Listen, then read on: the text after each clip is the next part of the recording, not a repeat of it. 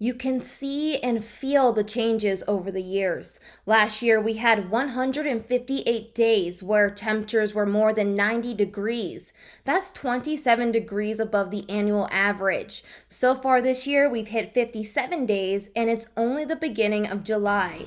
The city's all-time high record is 117. This heat event in particular, and why it's more attention grabbing, is because the probability of reaching that is not a low chance. So we're close. There isn't a simple direct cause for the increase in temperatures. There are many atmospheric and climate variables to consider.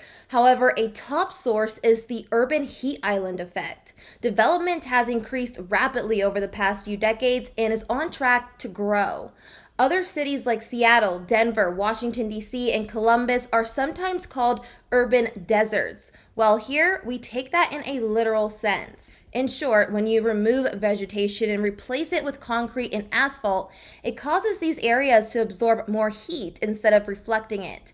This makes urban areas much warmer than surrounding more rural places.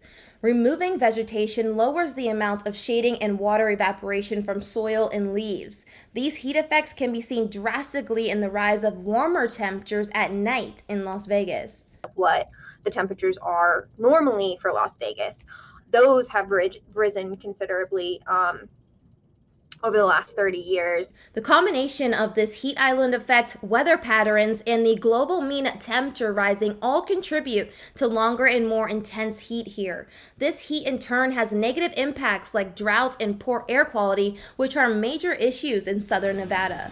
Climate is knowing it's going to be hot in summer.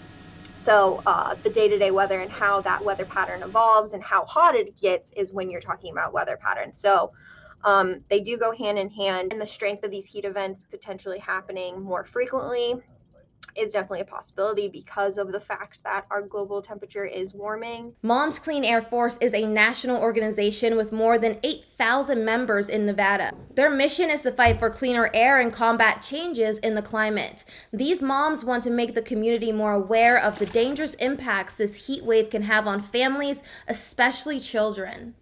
I'm a mom of a 4-year-old, and